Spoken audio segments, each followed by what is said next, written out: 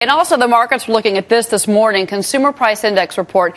It came out showing that prices jumped the most in 16 months, largely driven by higher gas prices. What does that mean, though, for your wallet? Joining us from Philadelphia in a Fox Business exclusive is Jay Bryson, global economist at Wells Fargo. And Jay, let's start with CPI in particular. Are you worried about consumer inflation at all?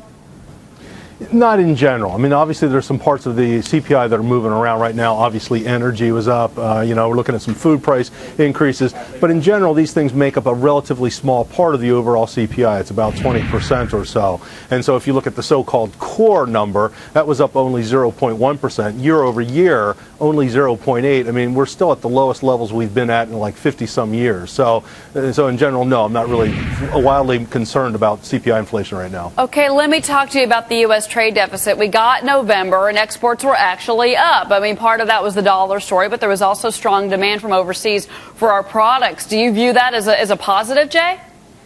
Oh, yeah, absolutely. I mean, that's a big stimulus for the economy right now. I mean, it looks like, trade is going to add maybe 1.5 percentage points to the GDP growth rate in the fourth quarter. So, I mean, we're looking for a GDP growth rate in the fourth quarter of about 3.5%. That's a pretty decent number. And so, if the rest of the world continues to grow, which we think is probably likely, then that's a boost to our exports, and that helps to stimulate the U.S. economy. We just showed our viewers the trade chart between China and the United States. And here's the thing with China, and I'm wondering if you're concerned about this at all, is that our imports from China are actually outpacing our exports to China. They're the global powerhouse at this point. Are you worried about the stats we're seeing right now? In general, no. I mean, as a macroeconomist, I don't worry about bilateral trade deficits. I mean, you would worry about the overall deficit, and that's somewhat muted right now. I mean, I guess the thing that was worrying potentially about that bilateral trade deficit with China is that becomes a sore point between the United States and China, and it could lead to trade frictions, and it could potentially lead to some trade sanctions down the line, and that's in nobody's interest. So, President Hu is coming to meet President Obama this week, and so that's certainly going to be a topic of discussion between those two leaders. Oh, and we're going to be covering that, absolutely. Let me ask you one other thing. You're fairly bullish about the economy for 2011. At the same time, there's one thing you say could really hurt us this year, and we need to worry about it. What is it, Jay?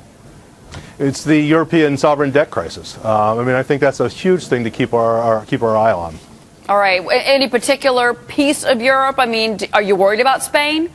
I mean, Portugal survived a bond sale this week, but they say they don't need help, but, Ireland said that too, remember?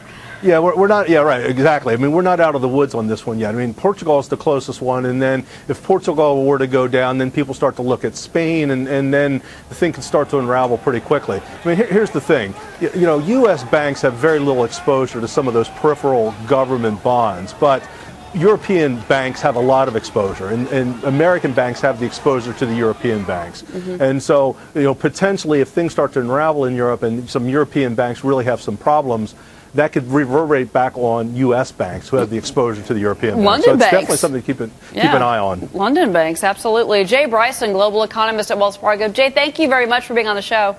Thanks for having me.